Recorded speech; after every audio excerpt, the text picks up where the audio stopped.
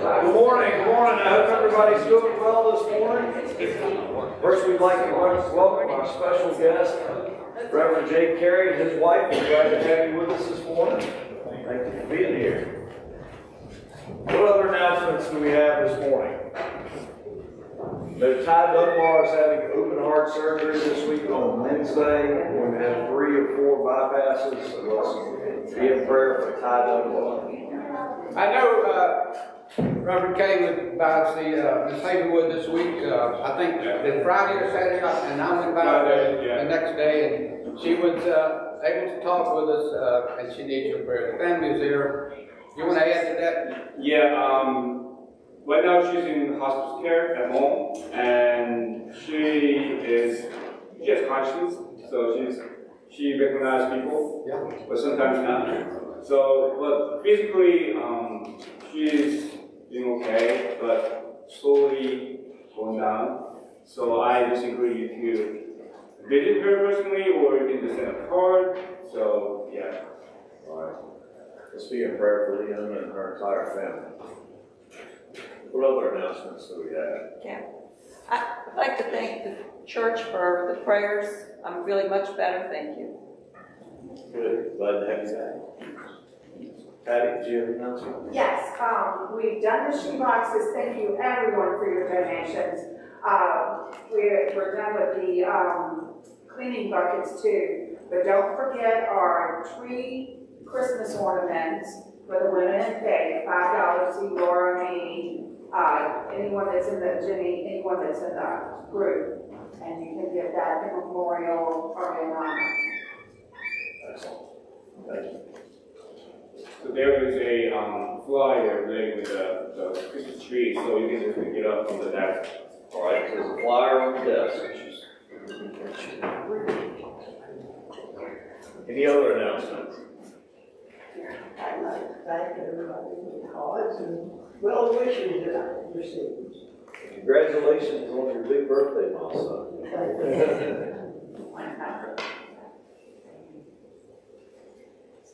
Laura. This is the last night for the youth dinner and guardrail series. Isn't any youth here, is it? Yeah, We're having spaghetti and eyeballs. I really enjoyed Laura making me dinner every night. I know, seriously, make us get it. And again, thanks to the leaders who made all that possible. It's been a fantastic series for our youth. For the last version is tonight. And then we'll be tackling our Christmas production. All right. Please see me if you'd like a part. There is adult as well as youth parts. I think I saw Robert's hand going. I was told to just go ahead and assign. I did see it going up. Yeah, I see it. Yours as well, Cal. I see yours too. You don't want to recognize me. The reminder that the town is having a trunk or treat tomorrow. We're hoping for good weather in the parking lot behind the old high school or behind the town office for the kids. And hope that we have a quiet and peaceful and successful trick or treat. All right, trunk or treat tomorrow night. You're welcome. And did you get the new date for the spirit fundraiser? Never.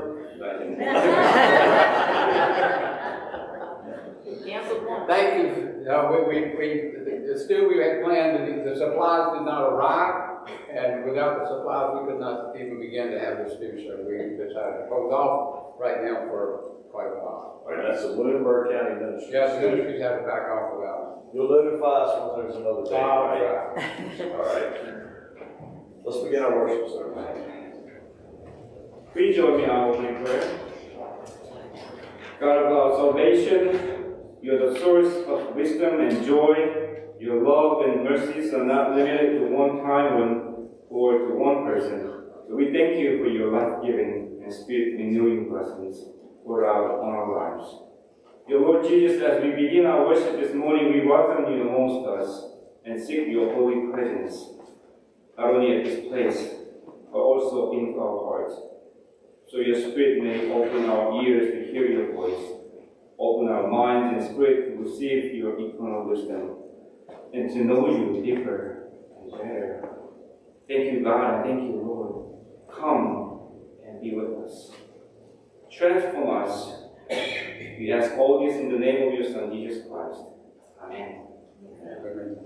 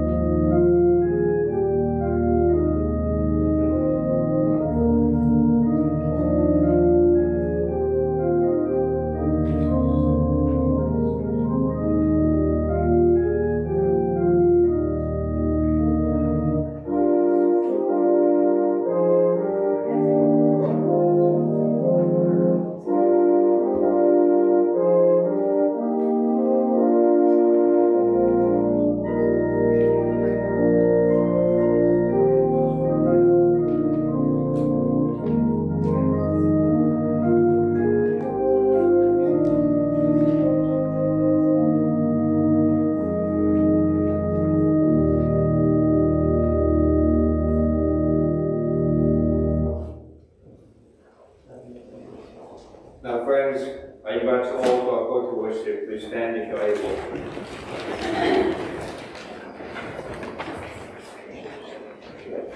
How blessed we are that God forgives us and loves us. For all those times when we have fallen short of what God would have us do, we have been forgiven. God makes us new in God's Spirit. Now is the time to joyfully accept the newness of life which God offers to us. Come, let us worship and be thankful. Let us open our hearts to peace and joy of God. Amen. Our opening hymn this morning is 57, All for 1,000 Come to Sing. We'll be singing verses 1 through 4. Thank you.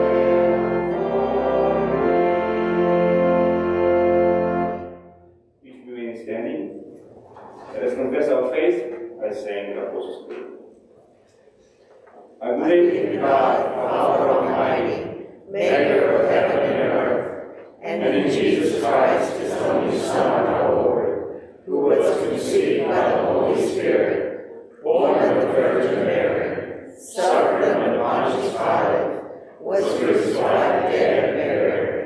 The third day he rose from the dead. He ascended into heaven, and sitteth at the right hand of God the Father Almighty. From thence he shall come to judge the quick and the dead. I believe in the Holy Spirit, the Holy Catholic Church, the communion of saints, the forgiveness of sins, the resurrection of the body, and life everlasting. Amen. You may be seated. This morning we have special guest speaker, Kelly. Hi. We're doing children's time, so Kelly.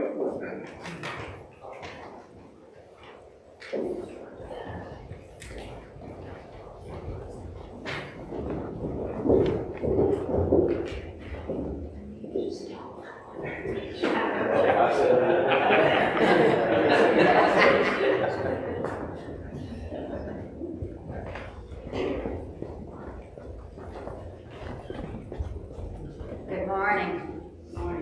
Since tomorrow is Halloween, we have a different slant on the children's message this morning. I'm sorry the Little Heights couldn't be here because this was kind of prepared for them. But I've got a question for you this morning. Raise your hand if your mother loves you. Yes, I think all mothers love their children. And no matter how old you get, you continue to love your children your whole life. So I've got a book that I'm going to read today, and the name of that is My Monster Mother Loves Me. And I'm going to read the words, and David is going to assist me by showing the pictures to the children gathered here and to the congregation. My monster mama loves me so. Let me tell you how I know. When I wake up, she tweaks my nose and tickles all my pointy toes. She combs the cobwebs from my bangs and makes sure that I brush my fangs. She gives me great big hairy hugs and fixes me cookies filled with bugs. And when I'm sick, she's twice as nice. She fixes me lizard juice with ice. She helps me climb the jungle gym, and she takes me to the swamp to swim, and comes to all my beast ball games. She claps and stomps and roars my name. And when the scary things come out to wave their arms and scream and shout, she tells me, "Don't be frightened, dear," and shows me how to disappear. On rainy, windy, stormy days, she breathes and makes a cozy blaze. We read some books, toss on some logs, sing camping songs, and roast hot dogs. On summer evenings after dark, we go strolling in the park. We practice tricks I've learned today and gaze up at the Milky Way. And when the sun sets in the sky, she sings a monster lullaby of things that shriek and moan and creep, soothing things to help me sleep. She tucks me tightly into bed, then asks if my pet spider is fed, and hangs my favorite bat above me. That is how I know my mama loves me. Oh, and one more thing. It's true, your monster mama loves you too. So I want us to always remember how much our mothers love us and all the other people in our family, and also our Heavenly Father, how much He loves us. Thank you for coming today.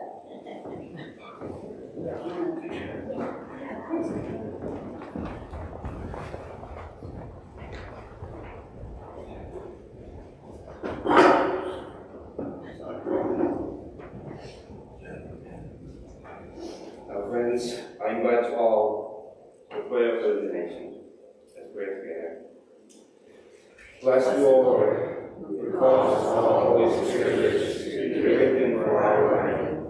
Grant us to hear, read, mark, learn, and believe and digest them, that we may be embraced and ever hold fast the blessed hope of everlasting life, which you have given us in our Savior Jesus Christ. Amen. Scripture reading for this morning is from the Gospel of Mark, chapter 9, verses 38 through 50. Teacher, said John, we saw someone driving out demons in your name, and we told him to stop, because he was not one of us. Do not stop him, Jesus said. For no one who does a miracle in my name can in the next moment say anything bad about me. For whoever is not against us is for us. Truly I tell you, anyone who gives you a cup of water in my name, because you belong to the Messiah, will certainly not lose their reward. If anyone causes one of these little ones, those who believe in me, to stumble, it would be better for them if a large millstone was hung around their neck, and they were thrown into the sea. If your hand causes you to stumble, cut it off. It is better for you to enter life maimed than with two hands to go into hell, where the fire never goes out. And if your foot causes you to stumble, cut it off. It is better for you to enter life crippled than to have 2 feet and be thrown into hell. And if your eye causes you to stumble, pluck it out. It is better for you to enter the kingdom of God with one eye than to have 2 eyes and be thrown into hell, where the worms that eat them do not die, and the fire is not quenched. Everyone will be salted with fire. Salt is good, but if it loses its saltiness, how can you make it salty again? Have salt among yourselves, and be at peace with each other. This is the word of God for us, the people of God. Thanks God. Pray with me.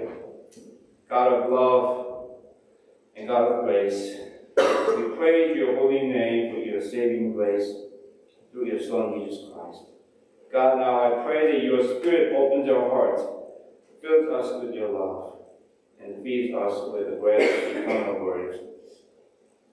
God, send us your Spirit and help us to humble ourselves before your living truth, and to obey and follow your way of life as the people of faith. Make the words of my mouth and the meditations of all our hearts acceptable and pleasing in your sight, O Lord, our Redeemer, our peace and joy. Amen. Well, this morning I'm beginning my sermon with some hesitancy. Well, it is because I was not sure how you received the scripture passage read today. As meditating the passage and preparing this sermon preaching this past week, I was feeling a little bit awkward. Yeah. Because my Jesus and what he said were a little strange. Here he doesn't look like a loving and gentle and kind person that I've been knowing. It seems like he doesn't gently encourage or persuade us to follow this way either. He only speaks in a very adamant way to enforce his do's and don'ts to us. He talks straight out about the extreme things like self-mutilation and being thrown into hell in many times. What's happening here? The first thing we can immediately notice is that Jesus is really serious today. Like in a school, a teacher who is usually very kind and generous, when they find something wrong in the students and come to the classroom with a serious face, yes, today is that kind of day to Jesus' disciples. And no kidding, Jesus is telling us something very heavy and grave. So what shall we do? Well, I gotta tell you, we better listen to him carefully today. Today, the words of Jesus are not just solemn, but also difficult to understand. I personally had a hard time to figure out the meanings, and I had to read them over and over again to get to the core. In today's gospel reading, I think Jesus primarily talks about 2 things that are made titled 2 rules of discipleship. 3 Sundays, I emphasized and explained about the importance of Christian discipleship and what possible mistakes we can make in our faith journey. Our identity as Christ followers shows what God has done for us through Christ Jesus. And it is all about our life transformation and with purpose, and about continuation of shaping and growing in faith. However, I had compared 2 different types of following: as a fan of Christ Jesus and as a follower of Christ Jesus, in order to give you some warnings with potential traps we easily fall into.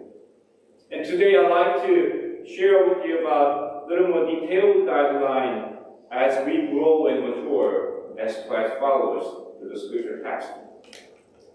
I guess there might be more important rules that Christ followers should keep in mind and practicing as mandatory, like the greatest commandment, loving God and loving our neighbors as ourselves, and the Great Commission from the Matthew's Gospel. But today I'd like to introduce a kind of strategical attitude or rules as we continue our discipleship journey. Having this in mind, I remember a funny meme I saw from one of my friends' Facebook post, which is about 2 rules of business, and I found it quite useful for us today as well. 2 rules of business. First, mind your own. And second, stay the hell out of mine. I guess this is funny and sort of sarcastic. Maybe my friend was having a bad day when he posted this. I understand. I get that. Anyway, let me use this meme to summarize the 2 rules of discipleship that Jesus is teaching us today. So, there you go. 2 rules of discipleship. First one is the same, mind your own. The second one is a little different. Stay out of the head.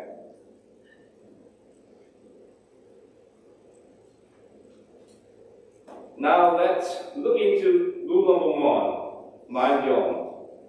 Mind your own business and stop meddling in others' businesses. Jesus is clear on this in today's gospel story. Here, the disciples encounter a person casting out demons in Jesus' name. Where does this person come from? The disciples were so surprised because right before they met this person and they failed to cast out unclean spirits from a 12-year-old child. Okay. In verse 17 and 18, a man in the crowd answered, "Teacher, I brought you my son who is possessed by a spirit that has robbed him of speech. Whenever it seizes him, it throws him to the ground. He foams at the mouth, gnashes his teeth, and becomes rigid. I asked your disciples to drive out the spirit, but they could not." The healing miracle that this nameless person does in Jesus' name is exactly what Jesus' disciples could not accomplish. Getting so frustrated and jealous, the disciples go to Jesus and tell about this person to him right away. "Teacher, we saw someone casting out demons in your name, and we tried to stop him because he was not following us." Can you feel the disciples? They are talking to Jesus now like, "Lord, we are your followers, we are your disciples," but that person is not. That person is not authorized to do such healing business in your name. That kind of business should remain exclusive only for your disciples, only for your followers. To them, Jesus replied back, "Don't stop others to perform God's work in my name. Whoever is not against us is for us, and whoever do a little thing in my name will never lose the reward. So don't put any stumbling block before the little ones who just start to believe with me." In short, Jesus is saying to the disciples, mind your own business. Yes, Jesus was asking the disciples, and also Jesus is asking us today to be more mindful of our own discipleship as followers of His. It is because in the end, it's all about us as individuals standing all alone before God. Nobody else. So we better not waste of our time looking at the others and saying this and that, but we better mind our own ways to follow Jesus. How true it is. And if we try to be more mindful of our own discipleship, what should we do? How should we do? From where we should begin? Now we may go over to discipleship rule number 2. Stay out of hell. That sounds simple and easy, but for Jesus, staying out of hell means a serious and ceaseless practice to identify and remove any stumbling blocks from us. And these stumbling blocks may be so deeply entrenched in our lives, like our body parts. They're very hard to be taken away. But here Jesus definitively says, it's better to enter life without one hand, without one foot, without one eye, than to have whole body and be thrown into the fires of hell. Actually, in the original gospel text, Jesus does not really use the word hell, but rather he uses the Aramaic name of a place called Gehenna. This was an actual place called the Valley of Hinnom, outside the walls of Jerusalem. According to Jeremiah chapter 7 and chapter 19, centuries before the time of Jesus, Gehenna had been the place of idol worship, where some of the kings of Judah even sacrificed their children by fire to the Canaanite god. And thereafter, Gehenna became a place where dead bodies of criminals, dead animals, and all manners of refuse were thrown to be decayed and destroyed. So by the time of Jesus, it was kind of the town dump, filled with burning garbage and flesh. It was this desolate place, utterly filthy and repulsive to nose and eyes of people. Because when Jesus mentions hell here, he actually talks about the place like rubbish heap of Gehenna. With this Jesus hell talk, Jesus radically confronts his disciples as follows. If your life would end up being dumped out in a place like a Gehenna, what would you do to avoid it? You would do whatever you can do. You may even choose to let go of some part of your body than to be thrown into the cursed dump. Your life is precious. You are created in God's image and not destined for the ashy heap of the world. So what can you discard in order not to risk of discarding your entire life? Dump whatever that makes you stumble before your whole life gets dumped. That is how you can stay out of hell. Sisters and brothers in Christ, to be true disciples of Jesus is not easy. There are many distractions on our way. We sometimes get tired of getting no reward. We sometimes don't like our fellow disciples. We sometimes compare ourselves to others and become frustrated or jealous.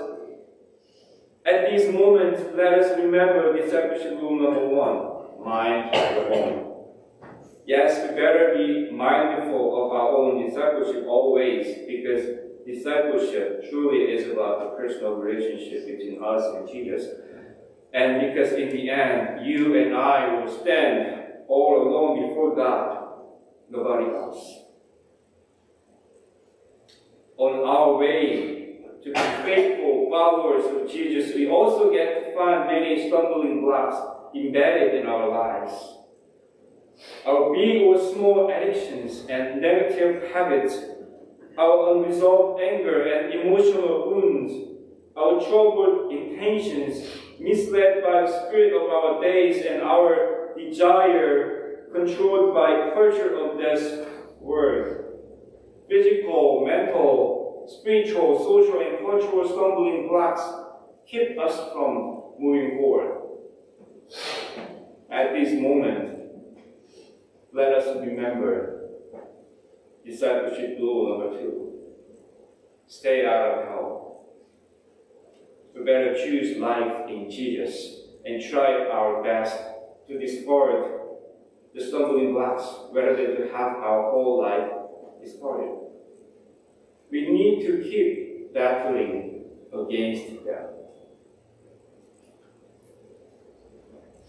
Mind your own discipleship and stay out of hell. As we strive to keep these 2 rules in our lives as followers of Christ, I hope and pray that we may get closer to Jesus day by day, that we may experience more freedom from unwanted and unnecessary stumbling blocks, and we may become more alive and more able in Jesus Christ. And God bless us all and lead our ways to the true disciples always. Amen. So friends, our centering hymn is 454. Open my eyes that I may see. Please stand if you're able.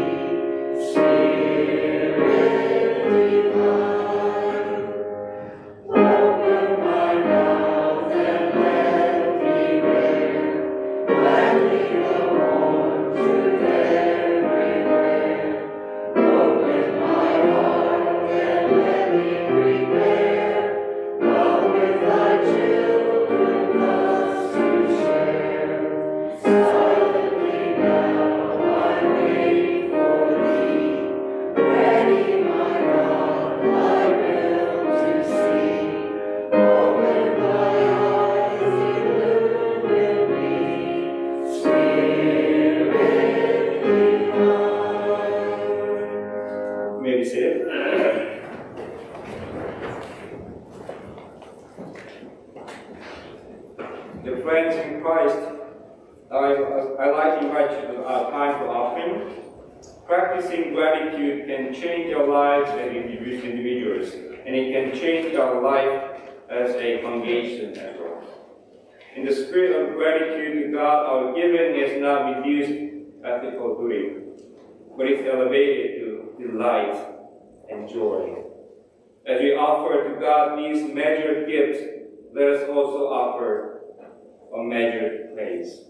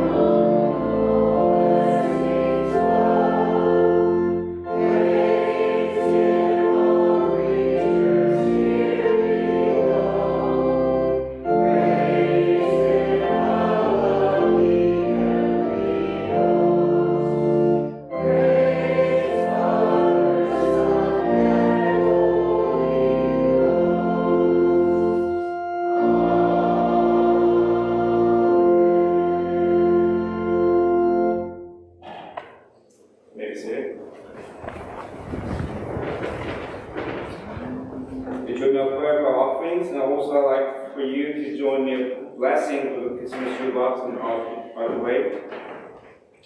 Oh Lord God, we want to follow all your commandments, to love only you, not worshiping the things of this world, to love our neighbor freely, not desiring for ourselves something they possess. Accept these offerings, we pray, and teach us to be generous, giving fully of ourselves that we may truly be the body of Christ in this world. The most gracious and loving God, we also pray for your blessings of these shoeboxes and cleaning bucket for the missions of your church. We pray for the hurting children and their families whose lives will be impacted by these boxes and the contents we pack with love. We pray especially that through these gifts and bucket, the hearts of the children and their families will be open to your love and the message of your grace through Jesus Christ. Holy living God, bless us and bless the whole world with thankfulness and peace. For you are the giver of all good gifts. We ask this through Christ our Lord. Amen. Let us continue to pray for our families, friends. We have come before you, God, with our gratitude for all that you have done for us through His Holy Spirit. We are seeking your loving presence and your helping hands in this time of prayer for our families and friends and our community. Holy God, you have come to us first and shown us your love and grace first. And by the love and grace, you have saved us and called us to live our lives for your kingdom missions. With the confidence as God's children and followers of Christ, we trust your promise of healing and renewing and have faith in your mighty power of life-giving and life-saving grace. So we praise your holy name and lift up our prayers and desires as we pray for our families and friends together. God of all mercies, have mercy on us. We lift up our families and friends, Leona Hazelwood, Nancy Bridgeford, and Ackerson, Rachel Wilkinson, Frank Warren, Charles Vickers, especially who suffer and struggle from physical difficulties and spiritual challenges. We believe that you are good and kind to the little. You are a merciful and healing God to the sick. And you give strength to the weak. So God, we seek your unfailing love upon your people. Send your Spirit upon all of them and transform their troubles into joy and thanksgiving. Heavenly Father, we lift up your daughter and our sister Leona to you this morning. God, you know her by name and you know everything she needs. So Father, although we do not know what and how you would do for her, we ask that you would meet her in person and keep her secure in your comforting hands with peace and provide what she needs. Lord, we also offer our prayers for those who are in need of your special care, special attention, your sharpening wisdom and healing power as they recover from surgeries and treatments. Tommy Hyde, John Spencer, Brenda Ackley, Dorothy Becker, Tony Ackerson, and Pastor Stan. God, protect all of your people and give them strength and patience as they move forward. Help them to experience your loving presence and being covered with your unceasing grace. Holy God, we need you. We need your wisdom and help every day and every moment. We seek your face at our homes, workplaces, and in our relationships. God bless us and be with us. Now let us send ourselves and take steps toward our gracious and faithful God and seeking for his comfort in peace, and loving grace in silence.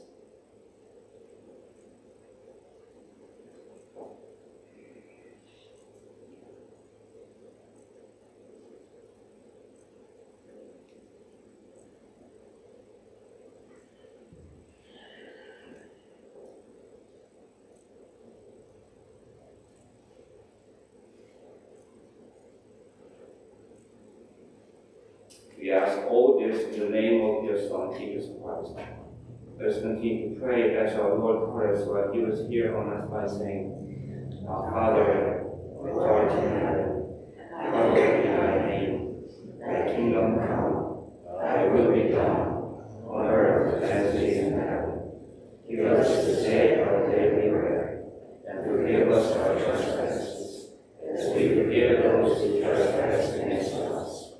And lead us not into temptation, but deliver us from evil. For thine is the kingdom, and the power, and the glory, forever. Amen.